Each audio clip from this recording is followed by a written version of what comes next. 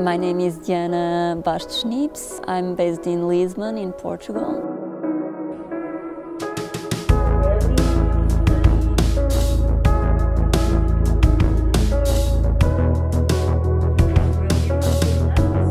My education was in contemporary dance and ballet.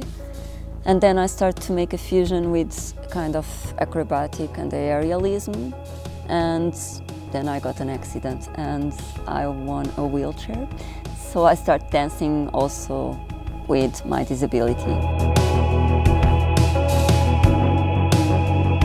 So I find this new body and I start recovering actually from my accident through dance.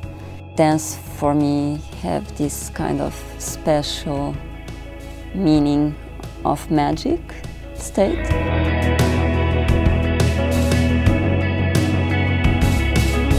In my work I like to mix normative bodies with non-normative.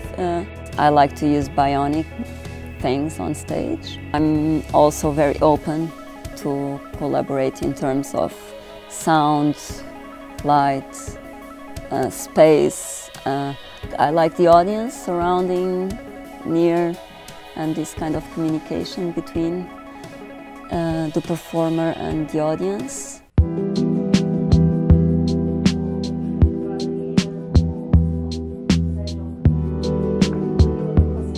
My body is an accident, so I feel all the bodies are kind of an accident of society.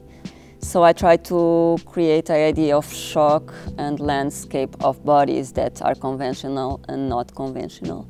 And they are very similar in between, so you cannot understand what's the convention of these bodies. So I try to work in this idea. And in terms of performance, I like this idea of hypnosis and this idea of a different time zone from reality. I like to show the body. I feel like persons with disability very often show their body on stage.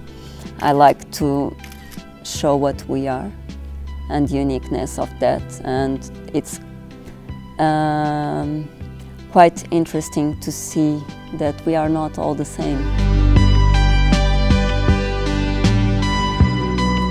The importance of the body is much more important to me now.